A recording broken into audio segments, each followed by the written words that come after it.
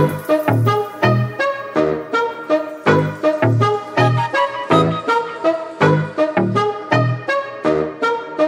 Los Angeles Lakers. Give me your thoughts on Danny Hurley, the real coach in that family now. The head of the family now. He's the head of the table. Danny Hurley just recently told the Los Angeles Lakers and told LeBron James to go suck a dick.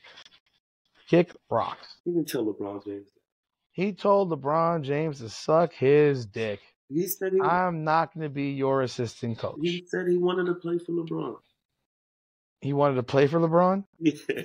He wanted to play for LeBron. He's going to put on the jersey now, too. He wanted to coach with LeBron. Hey, I'm going to give you my thoughts real fast, and you tell me what you think. Yeah, go ahead. They offered him 6 years, $70 million. The Los Angeles Lakers are out of their goddamn minds. How cheap can you be? How cheap can you be? Huh? 6 years. 6 years, $70 million. It's about $11 million, a little bit over $11 million a year. That's the sixth highest paid coach. I don't give a fuck. But you got to pay him first. I don't give a fuck. You got to keep Eric Spoelstra. I'm sorry. Go ahead. Oh no. Are you in a budget? You have a budget? You just fired Darvin Ham. But you just fired. You know what Darvin Ham was making? $5 million a year. I'm not paying the coach.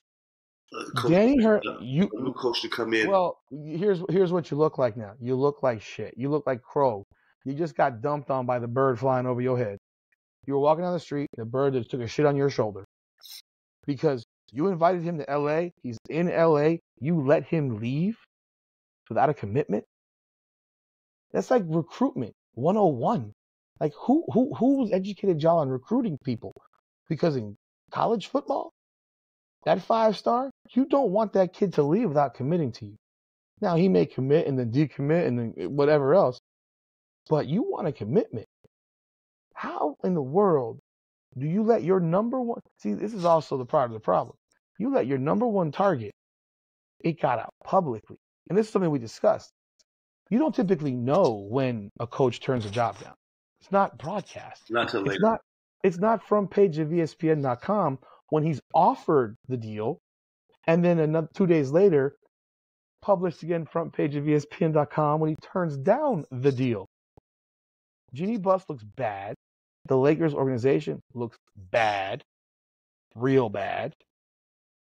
And now you're searching for a coach, and you're sitting here saying that you want to have a coach before the draft on June 26th.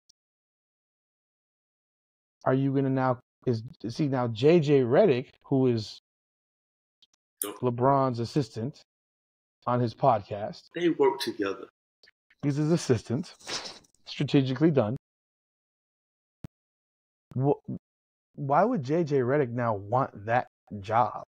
Because now the world knows that you're sloppy seconds. So what? So you never. Again, I'm telling you, if it wasn't publicly known, it's different. It's different. Sloppy seconds to somebody before, and you've been okay with it. Somebody got to be publicly known sec. Yeah, everybody can't. Nick, let me ask you what. Nick, you ever dated a girl that your boy dated before? No. Exactly.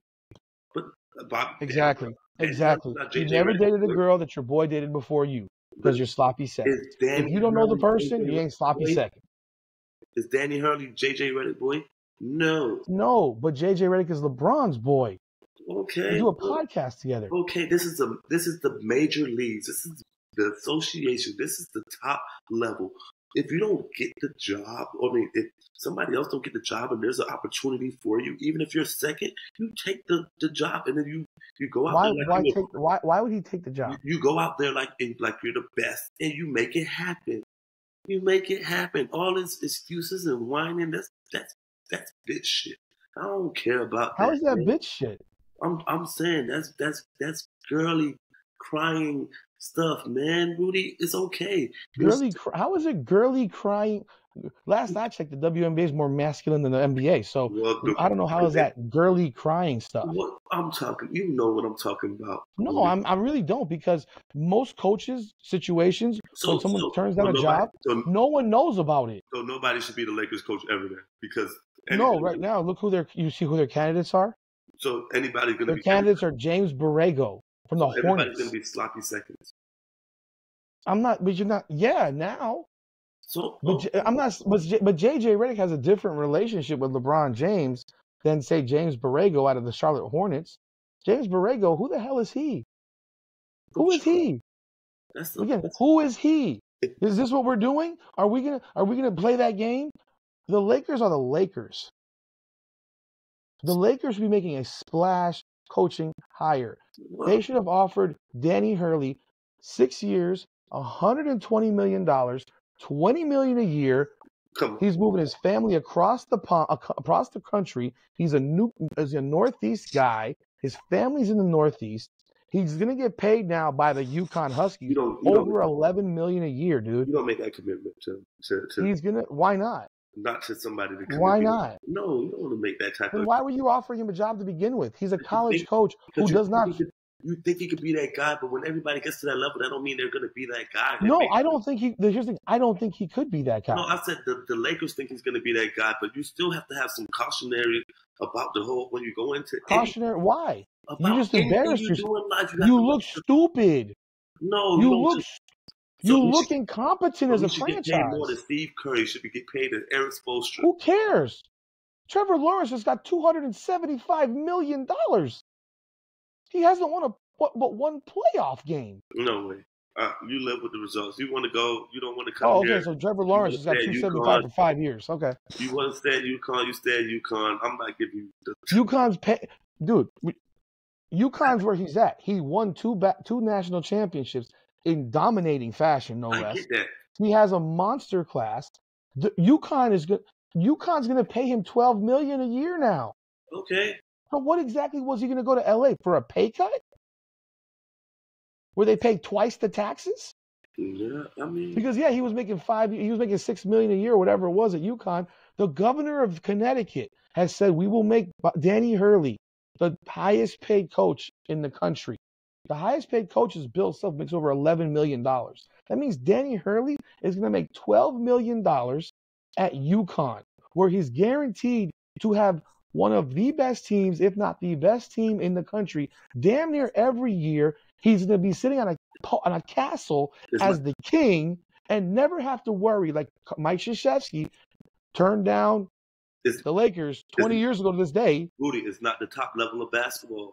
Bro, college basketball is different, man. You can't coach pros the way you coach college players. No, that's true. That's true. That's why I thought the whole idea to begin with was a horrible idea. But Danny Hurley's a screamer. You thought I screamed in AAU ball? And you rarely scream at certain NBA players. Some of them you can't. You can't scream at most. You think you can scream at LeBron and Anthony Davis, the two guys that will sandbag you the first interview they get? Yeah, you have to build that. You have to build it like Pop did. He built that with that team. So that guy. Different generation. That was 1997. Also. But Tom Thibodeau is a little bit of a. And what do you need from players like that? You need a dog. You need a Jalen Brunson. You need a Julius Randle. You need a Josh Hart. You need a Dante. You need dogs. Josh Randle look like he rolls his Julius Randle's a dog, though. Julius Randle. Sometimes. Yeah, you know what? I still think Randle's much more of a dog than any of those guys in L.A.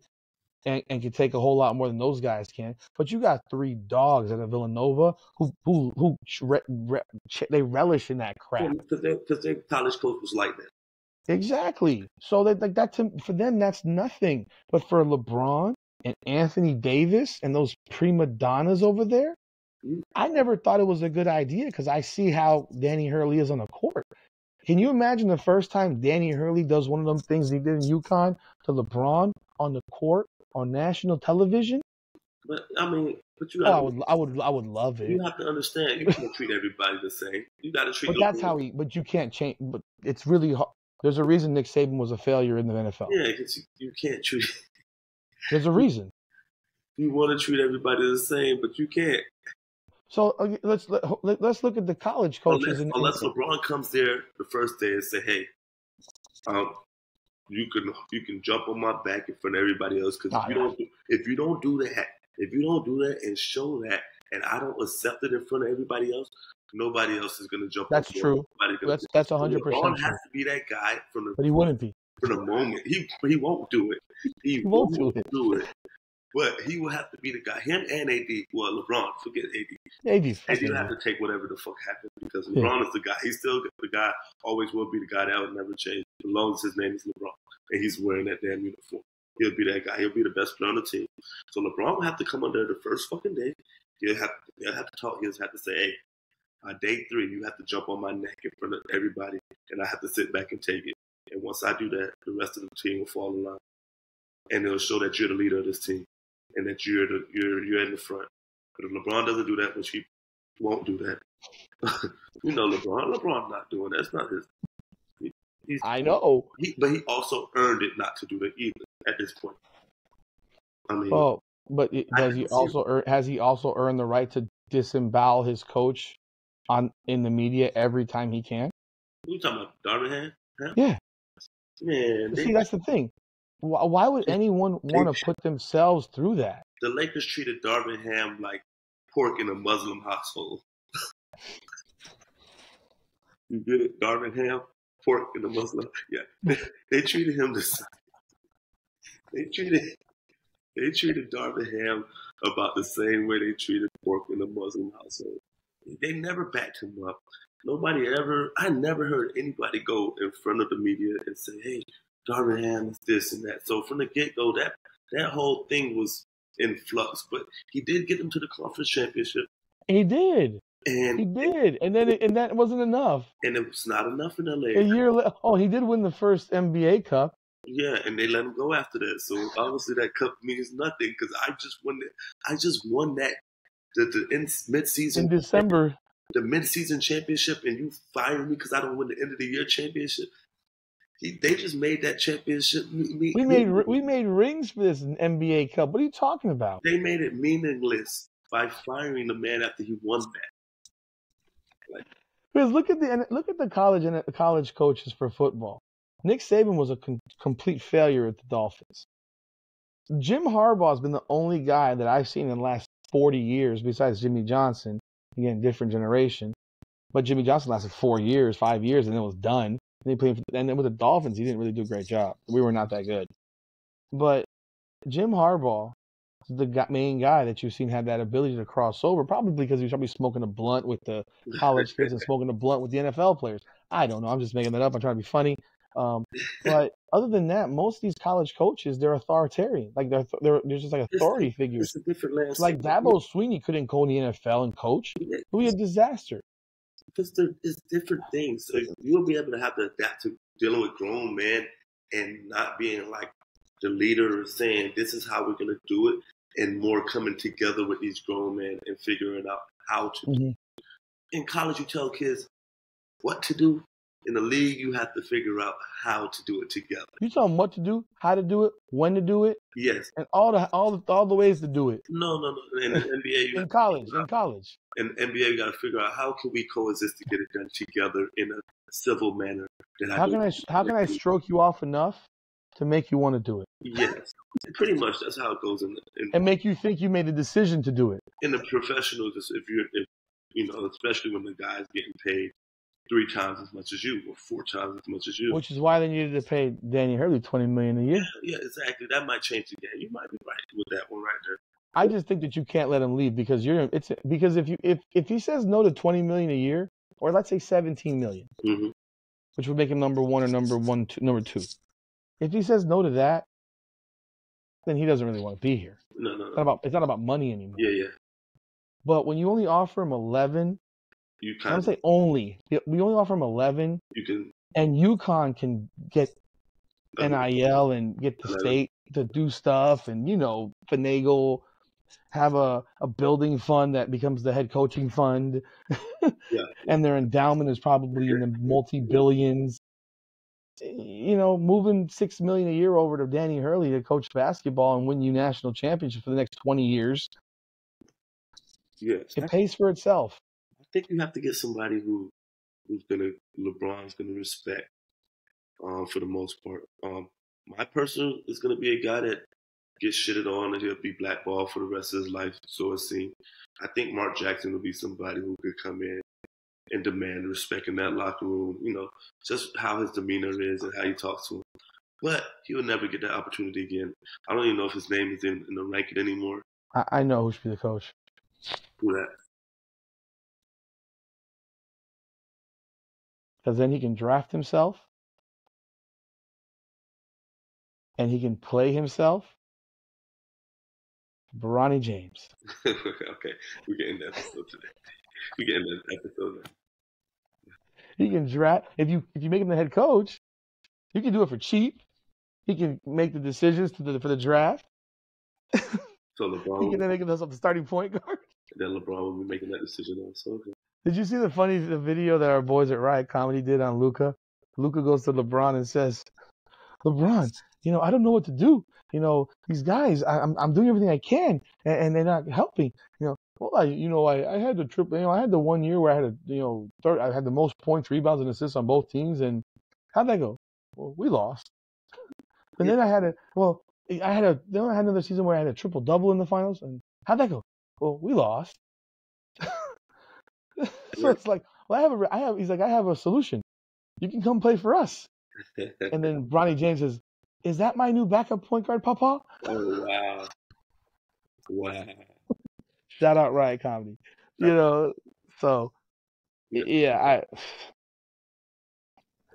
Danny Hurley said no to Kentucky and the Lakers inside of 2 months. Rudy is happy as hell about that. Do you realize some power right now? Do you realize how much power you have to have and how much of a freaking erection you just got as a man when you could tell LeBron, the Kentucky Wildcats and LeBron, the Lakers, no, in 2 months? That's freaking bananas to me. Sometimes it's happiness in being in the conference and knowing that the pressure. Well, you run the city. You run the city, and when you win, it'll be because of you. It won't be because of LeBron. And when you lose, it won't be because of you the whole time. So, no, if he was to lose in LA, it would be because of him, not because of LeBron. But in UConn, if he wins or loses, if he wins, it's because of him. If they lose, it's because of the players. It's because of the players. That's what I'm saying. That's exactly what I was saying. So that comfort of going to sleep knowing that, how you don't toss and turn at night when you sleep in bed like that. Like you sleep, you put your thumb in your mouth, and you have a real joyous good night of sleep like that, man. But the pressure and the exhaustion of being in LA and knowing that if you lose 1 game or 2 games in a row or 3 games, like everything is getting critiqued. You're on ESPN, the way you call timeouts, the way you dress, the way you walk on Rodeo Drive, like they're into everything that you do, and just that's worth $20 million a year, man. The torture of being, great on the next level. Just sometimes your happiness is more than money, or that's $20 million a year at least. Yeah. Let me ask you, where do you think Darvin Ham was living in LA? Darvin Ham was probably living in the hood. Because the house in LA is like $3 million right now. He's only making $5 a year, and half that crap went to taxes. Oh, so 2.3. So he ended up, he took a job with as an assistant now with the Bucks. I thought Doc Rivers would get fired. No, they're gonna keep this guy. You can't fire him, man. You're gonna keep Doc Rivers. He has to at least another half a year. So Darvin Ham is the interim coach in waiting. Well, yeah, Darvin. I mean, he was there before. So he was there before. Yeah. He is used to the players, so we'll see how this goes, man. Thank you for watching Come On Now, the podcast. Please be sure to subscribe, like, comment, and ring that bell so you get up-to-the-minute updates when we publish new content. You can also find us on Facebook and Instagram at Come On Now Podcast and X and TikTok at Come On Now Pod. Thank you again for supporting this channel.